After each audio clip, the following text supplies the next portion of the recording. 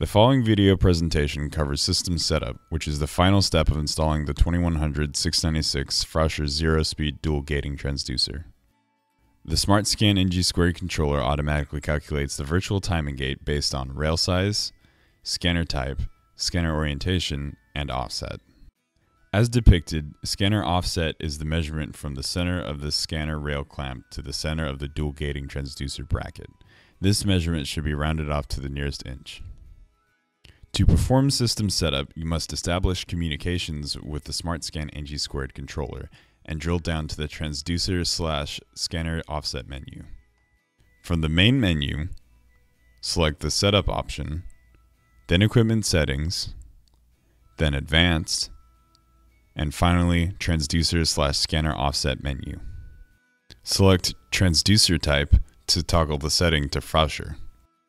Select the proper rail size setting for your site.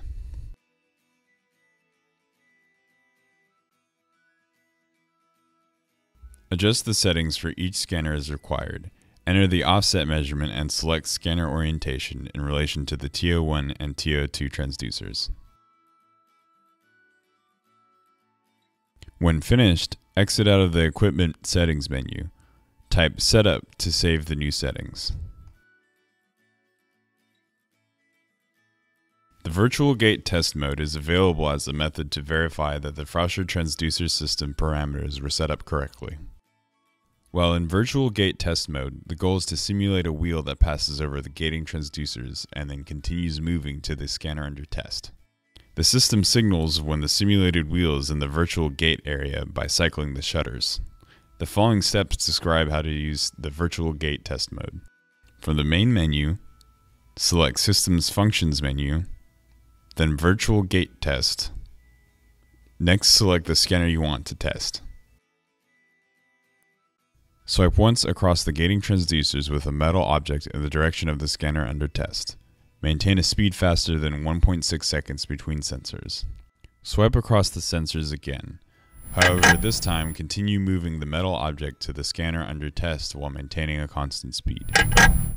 The shutters rapidly cycle one time to indicate when the system is looking for heat in the virtual window located at the scanner, which should be at the time that the metal object passes the scanner. If the shutters do not cycle, the entry for closest transducer, TO1 or TO2, may be incorrect.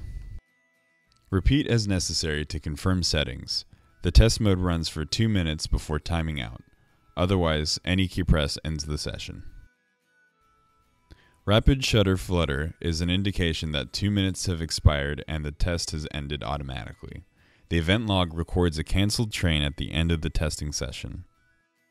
This concludes the system setup and testing of the model 2100/696 Frauscher zero-speed dual gating transducer assembly.